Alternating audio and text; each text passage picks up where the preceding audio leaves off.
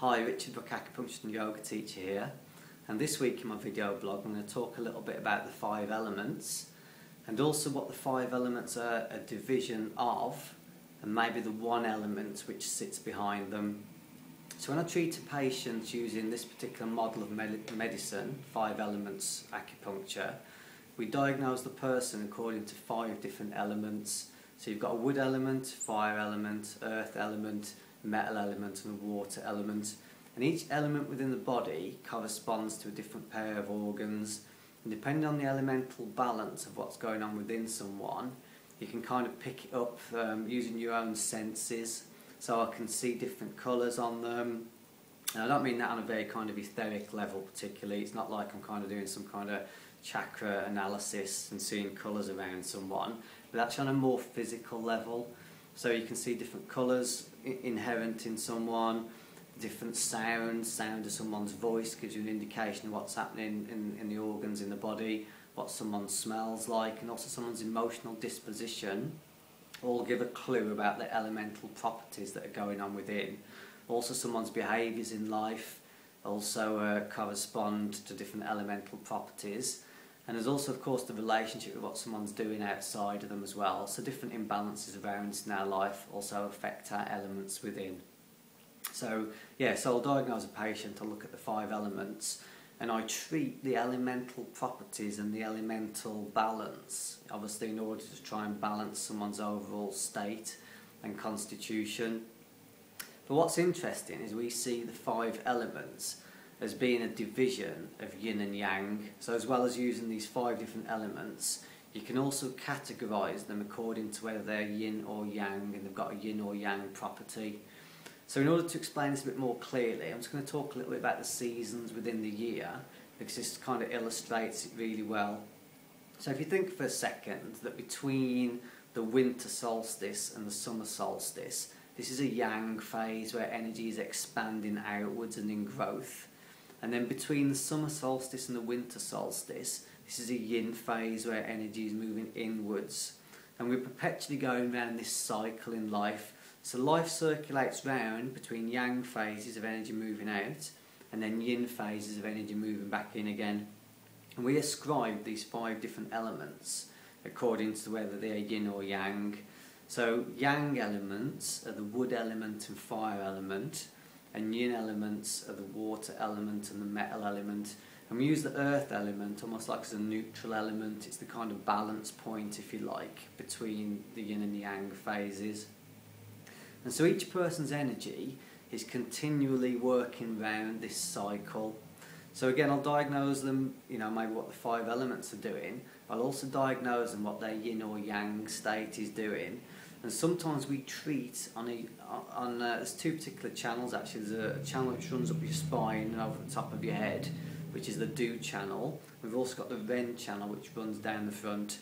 So you can treat these particular channels, and they almost act as reservoir channels for sending energy out into the 5 elements. So again, in the same way you've got the seasons as part of the yin and yang phases of the year, within the body you've got the 5 elements and the paired organs, which kind of correspond to yin or yang energies within the body. But today when I was treating someone, I was ultimately aware that behind yin and yang and behind 5 elements there's obviously something else as well, because these are all divisions, like the divisions of yin and yang are a division, sorry, the divisions of the 5 elements are divisions of yin and yang. And so what are yin and yang a division of? That's the question. So for me, yin and yang is actually a division of the one energy which exists behind everything. So I was thinking today that ultimately the most potent treatments you do, you're treating directly at source. You're treating directly at the source of energy, which then comes down and firstly might divide into yin and yang, and then it might divide into a phase of 3, which we often liken to heaven, earth and man, which is 3 divisions of energy. And then obviously it goes on and breaks down further, so it'll divide into the 5 elements.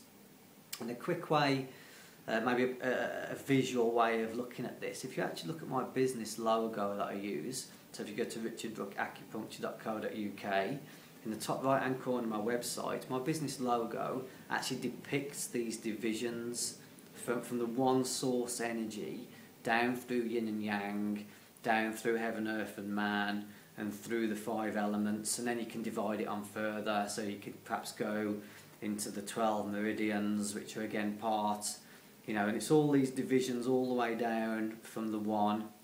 If you look at my little picture, top right hand corner, so there's behind everything you'll see a flame.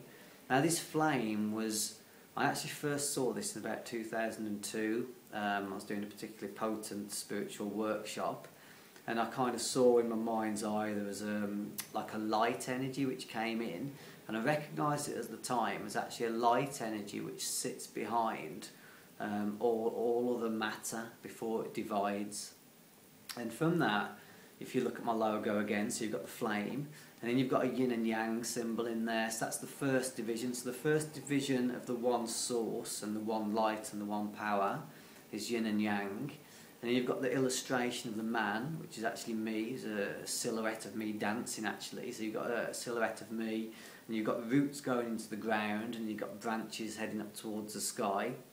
And this is the third division of the source, which is we connect into the density of earth, and also the heavenly etheric matter of heaven, if you like, of the more ethereal energies.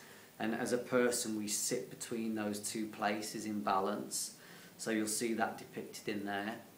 And you'll also see the colours of the 5 elements around the outside as well.